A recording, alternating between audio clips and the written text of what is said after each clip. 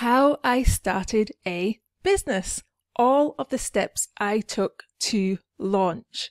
Here is exactly how I started a business. I am going to go in depth into all of the tasks that I completed and how long it took me to launch my first product.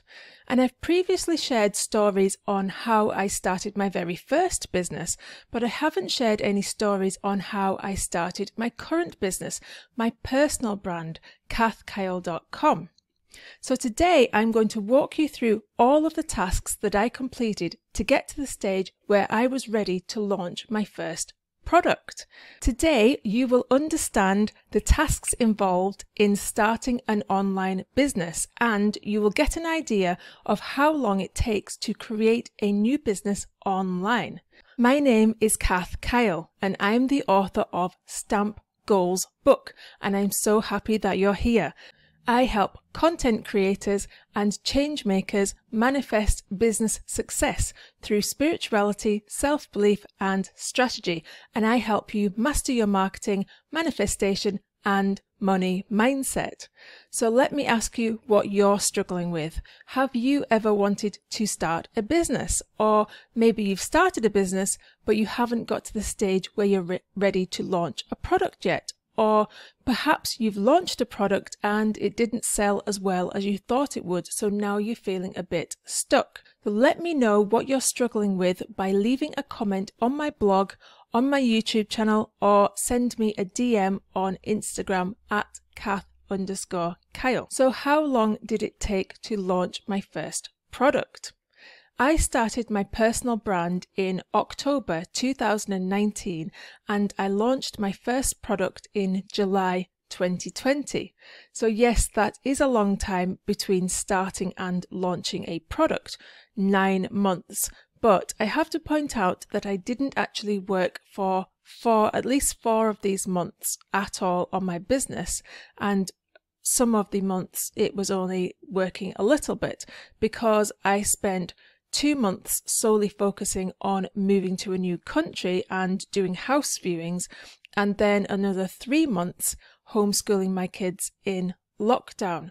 So it really only took me about 5 months to get to the point where I was ready to launch. So I think that's a pretty good going for a new business. And I did waste a lot of time because I changed my mind about my niche several times, and I was working on 2 products that I didn't even launch straight away. So another thing to bear in mind is that I also have other businesses to run and I only work part-time hours normally. So if I had been working full-time, I probably could have launched my first product within 1 to 2 months. And when I first started working on my new business, I was still doing work on my existing business, and I am not really doing work on them now.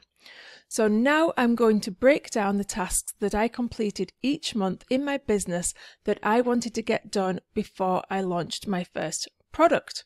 And another thing to bear in mind is that I ended up doing a lot of these tasks, repeating them over and over again about 2 to 3 times because I changed my mind about my niche about 3 or 4 times during this period while I worked out what I was really passionate about, which is quite normal when you start a new business because you're not always sure exactly what resonates with you straight away. And I do always encourage people just to get started and see what really excites them when they're creating content and what they really enjoy doing.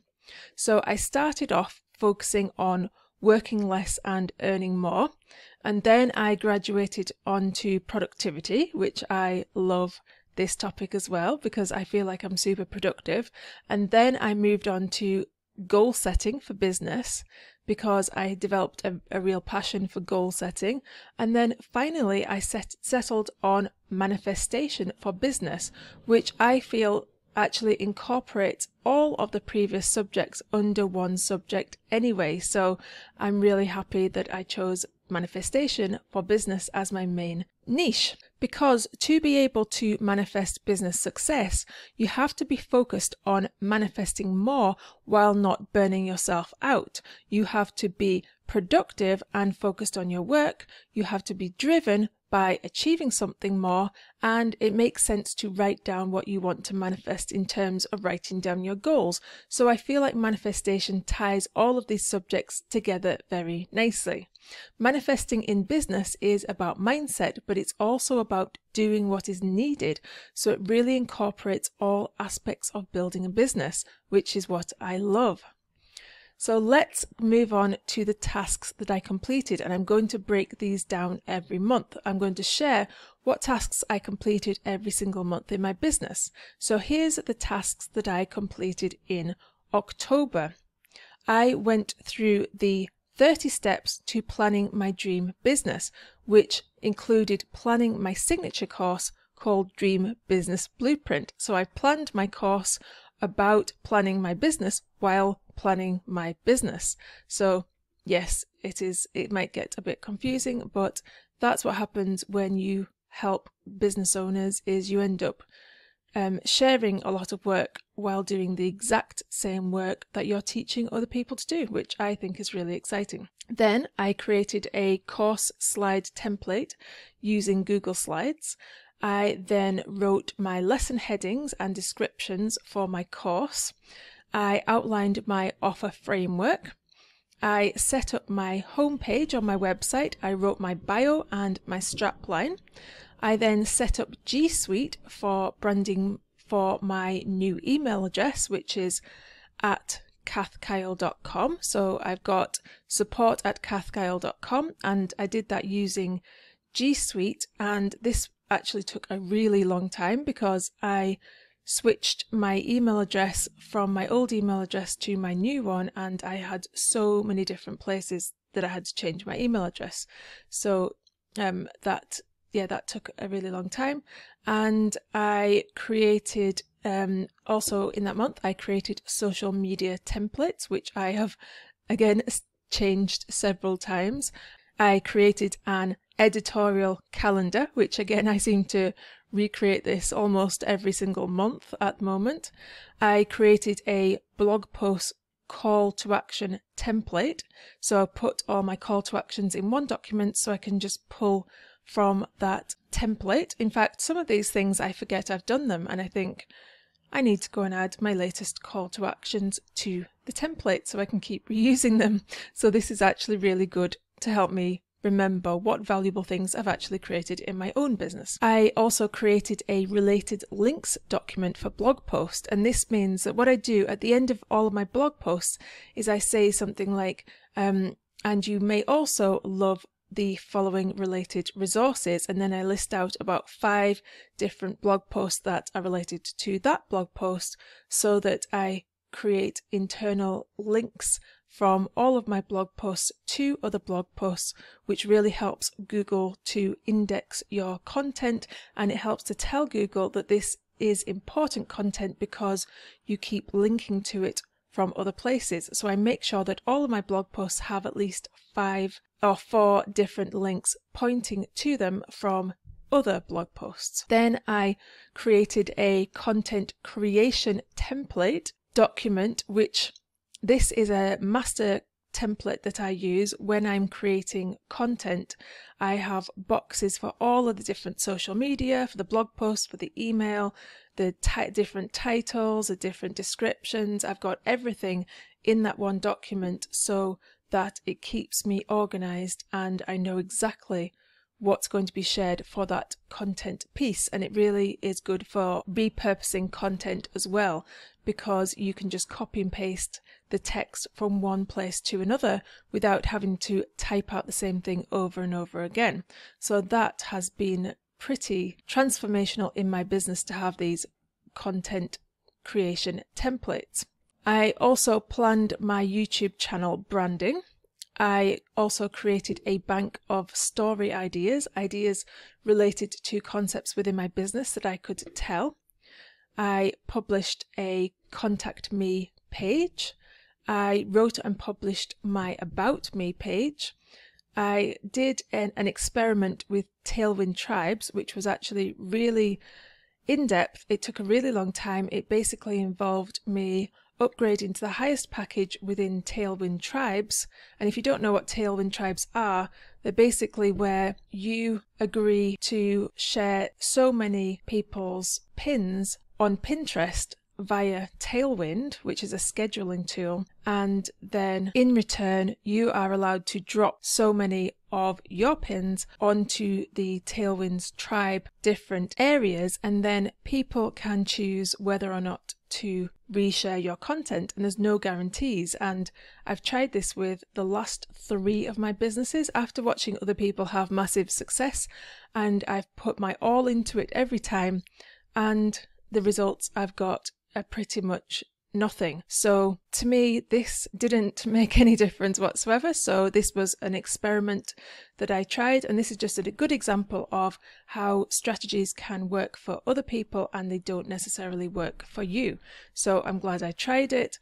I tend to put my all into experiments. I often do experiments like this, and on this particular occasion it didn't really yield any results whatsoever. So I stopped doing that and I downgraded to the most basic package on Tailwind, where I just share my own content now basically. Then after that I came up with some content crates, which are my name for content categories for blog posts, and that wraps up October. So let's move on now to the tasks that I completed in November. In November, I started my Instagram channel for Kath Kyle, for my brand. I created a resources page for my website. I signed up for a group of affiliate accounts for all of the online tools that I use, so that when I mention them, I can give people a referral link that can also get them a discount.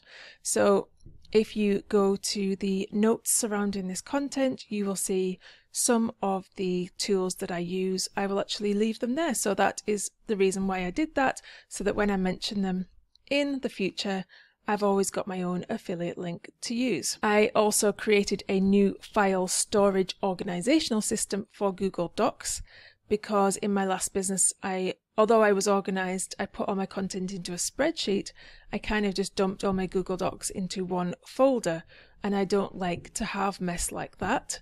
I like to always keep everything organized so that I've got at least 2 places that I can find it in case I lose something. So I created file structures, and I'm happily using that system now, and it's working really, really well. I do love to be organized. It is one of my keys to my productivity.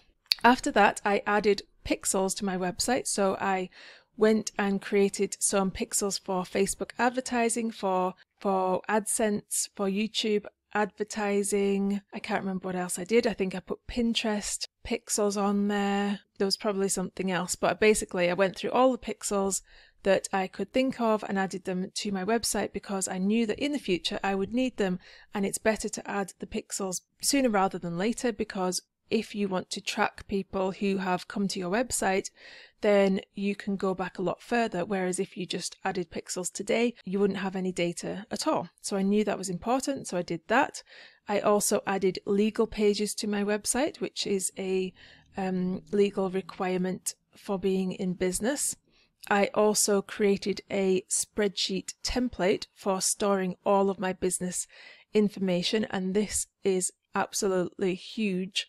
It has got so many sheets in it, and I put everything that I could possibly want to store related to my business in the spreadsheet, and I use it all the time. And I just cannot understand how people can function in a business if they don't store their information in a logical place.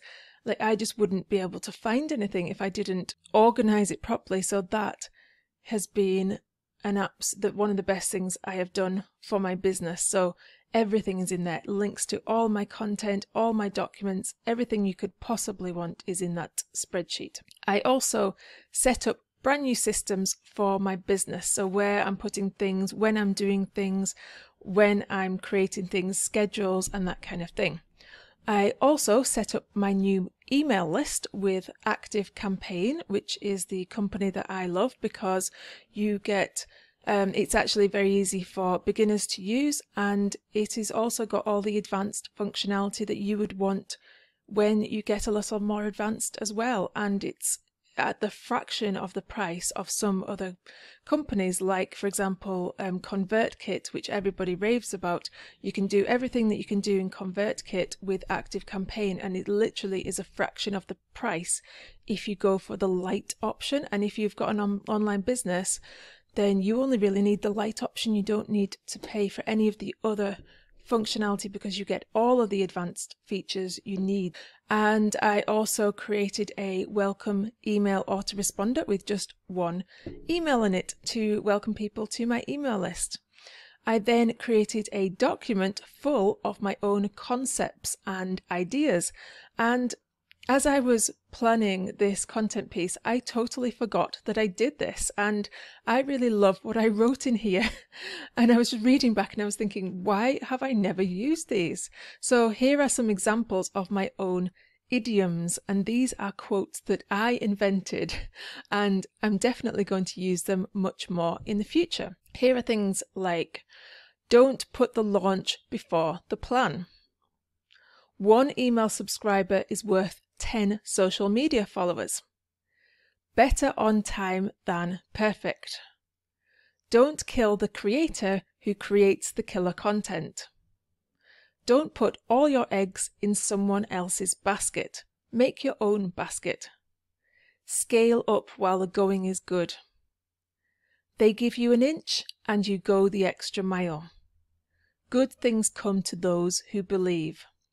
So it's like putting a twist on regular sayings and putting my own spin and my own belief on them. So yes, I've got loads of these and I'm going to start using them a lot more. So that's all the tasks that I completed in November. So let's move on to the tasks that I completed in December. I started off by creating the first 5 lessons for my course. To record my course, I use a Google Slideshow, Google Slides, which is free. And I record my screen by using Screencast-O-Matic to record my screen. And this is a very reasonably priced software, and I use it almost every single day. It's amazing. I also wrote a sign-off for my videos. So that is it for December, because we were in manic phase preparing to move house and it was pretty crazy. So that is why there is a big long break, and I literally didn't work my business at all for January, February and March, April and May. Basically the next 5 months I did not work on my business at all. And thankfully, I feel like at this stage I was really in between businesses. I had got my previous businesses to the point where they were completely passive and still generating a lot of income, which was really nice. And I feel like I was still pretty much in the setup and planning phase with the Kath Kyle brand.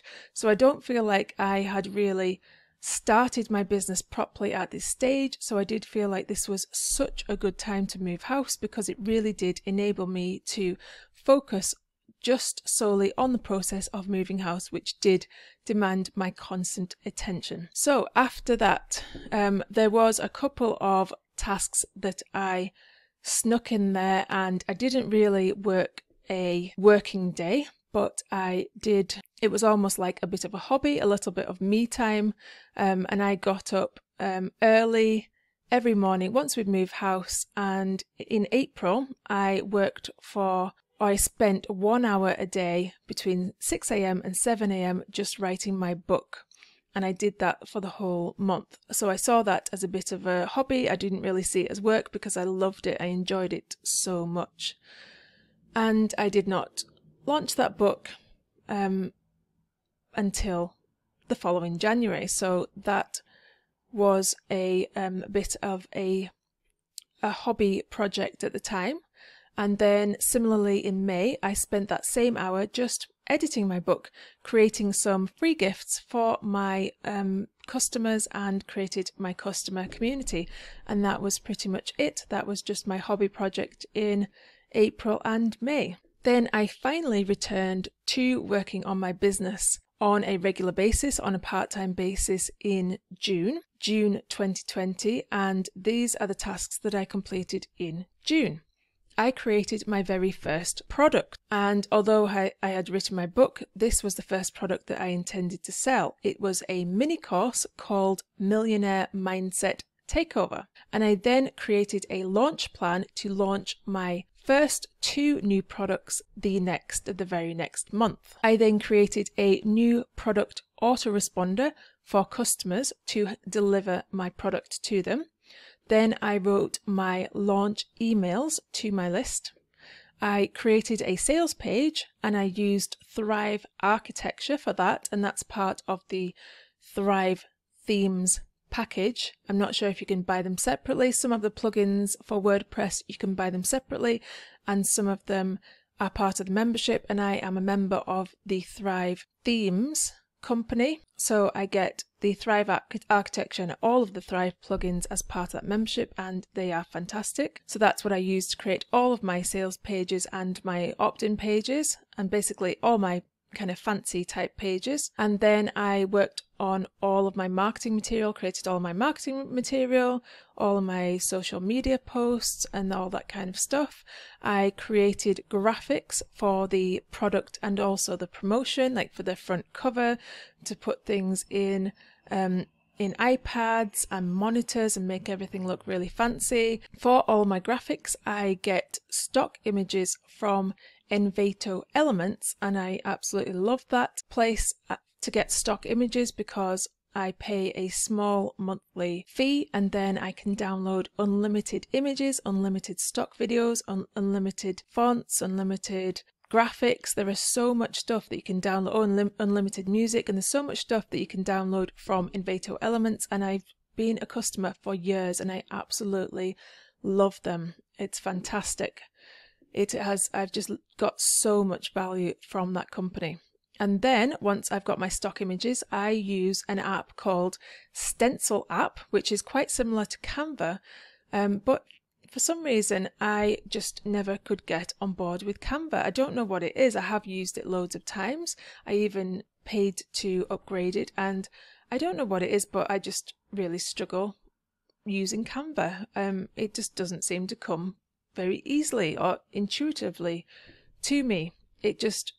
Everything seemed to be very difficult. Like I would make mistakes and I couldn't figure out how to move things or grab them in the right place, even though I'd been through tutorials. So I don't know, me and Canva just never really got on, but I use Stencil app to create all of my marketing material, and it is so quick and easy to use, especially when you don't have a good eye for design and you don't have a designer, and they've got templates on there and you literally just click on the template. You can, at the drop of a button, it changes it to like whether you want a Pinterest pin or a Facebook or a Square image or a Instagram story image, and you just click on the button and it just moves it to the right size, so it adjusts the size, so it's really fast and easy, and you can save like templates on there. It's so good, and it's all online. And after that I edited all of my branding, and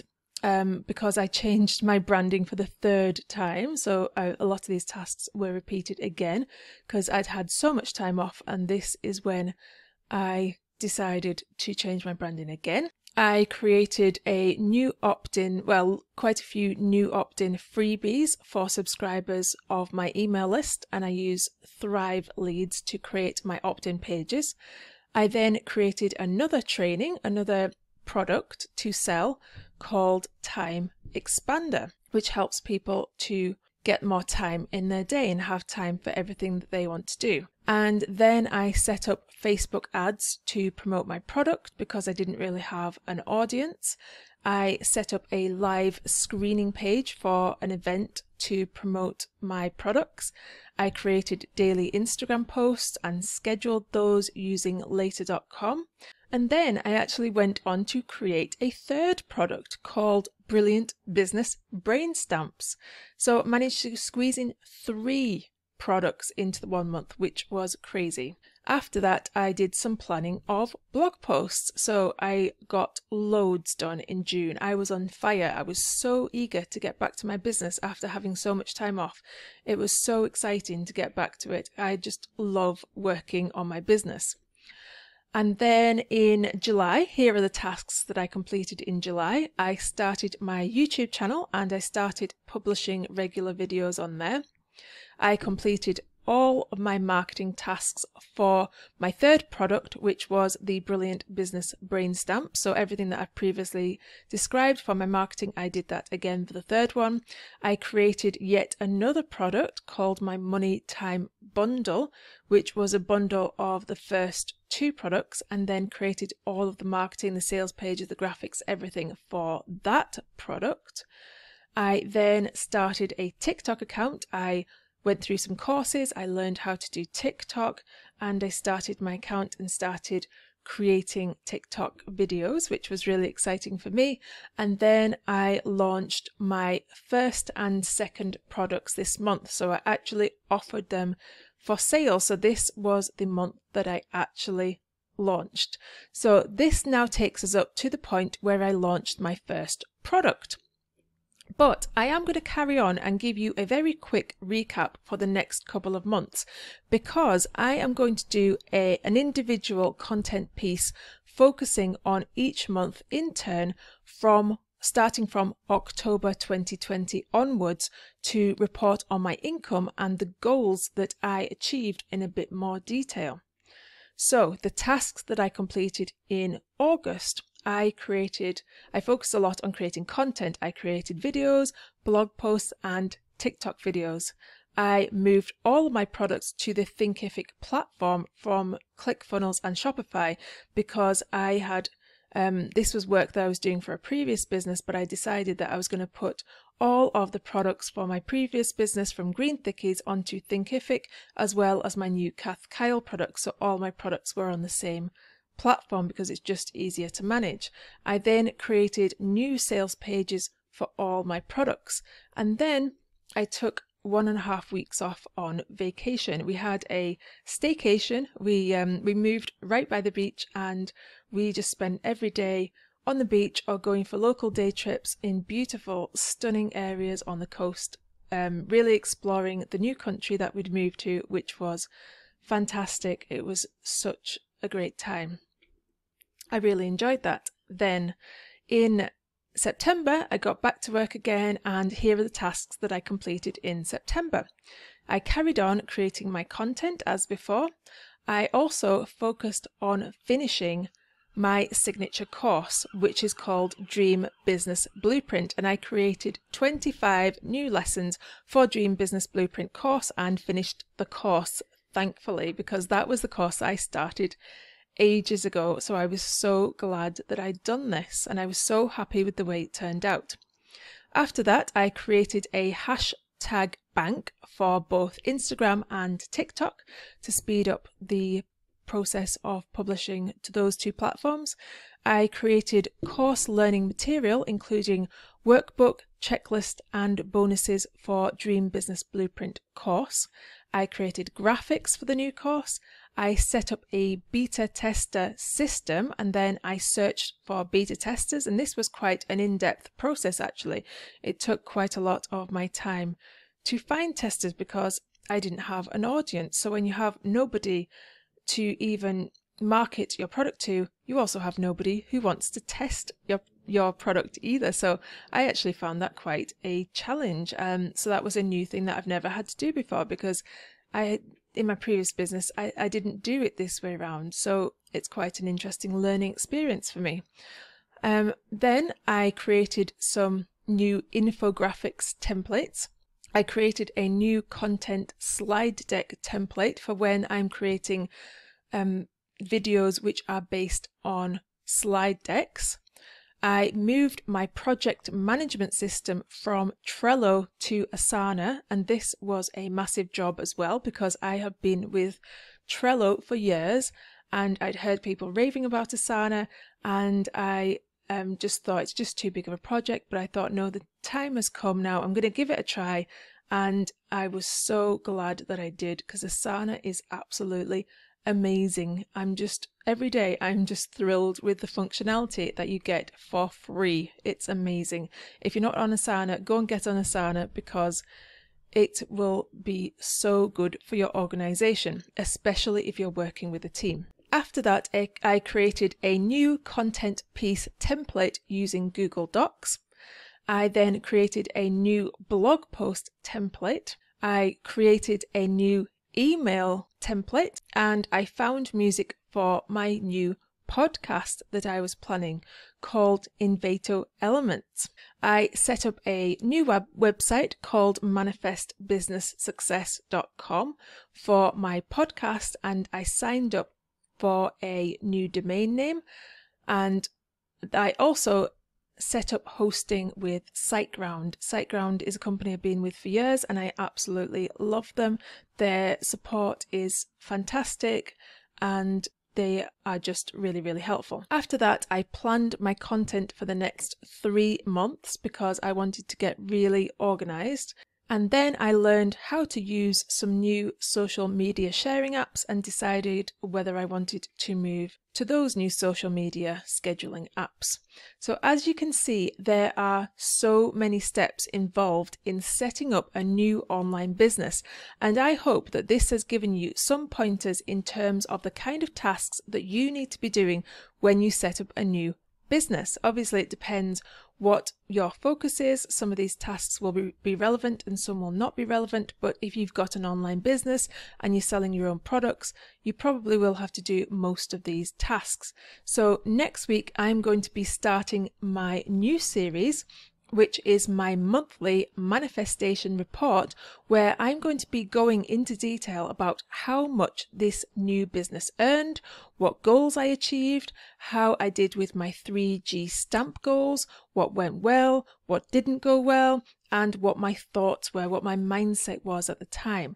And my very next content piece is showing you exactly what 3G goals are, and I'm really excited about that. So if this kind of content interests you, make sure you subscribe to my podcast and my YouTube channel and follow me on Instagram so you don't miss that. So now that you have learned the exact steps I did to launch my very first product, you might be wondering what the 30 planning tasks were that I did back in October that set my business up for success. I want to encourage you to go and watch my free workshop and get my free workbook where I walk you through my complete process of planning the business of your dreams in just 30 days. My whole business is based on this planning system, so that's why I share this with you, as it's so important when it comes to the success of your business. This is part of my premium course, Dream Business Blueprint, and I'm only making this workshop free for a limited time. So grab that while it's still available. And you can go to kathkyle.com/blueprint to get that workshop, or you can click the link around this content piece and see it there as well. You're going to be so glad that you did. And now it's your turn to go and put your stamp on the world.